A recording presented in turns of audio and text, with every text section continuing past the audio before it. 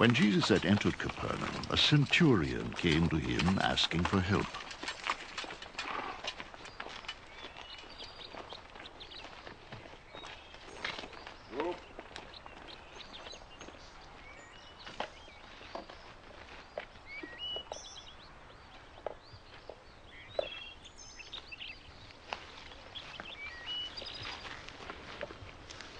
Lord, He said, my servant lies at home paralyzed and in terrible suffering.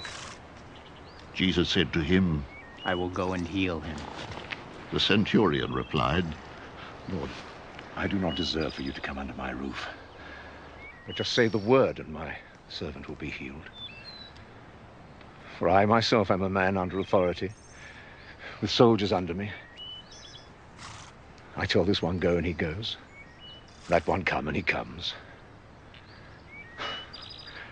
I tell my servant do this and he does it. When Jesus heard this, he was astonished and said to those following him, I tell you the truth, I have not found anyone in Israel with such great faith.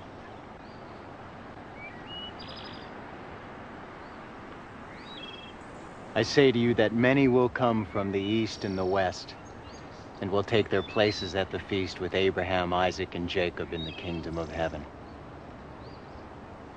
For the subjects of the kingdom will be thrown outside into the darkness, where there will be weeping and gnashing of teeth. Then Jesus said to the centurion, Go. It will be done just as you believed it would.